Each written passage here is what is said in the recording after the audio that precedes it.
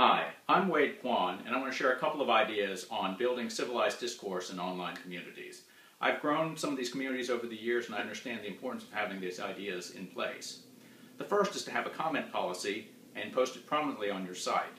Alan Sepinwall, a TV critic and reviewer for hitfix.com, has had such a policy in place for years, and it's served him and his community well. The most important rule of that community? Be nice. Talk about the ideas and not each other. The second thing is to make sure that the comment policy is enforced. You have to be there to help the commenters understand what's going on. What good is a comment policy if you're not enforcing it, if it's just there on your site? So make sure you have a comment policy, make sure you enforce it, and these are two key ideas in building that civilized discourse.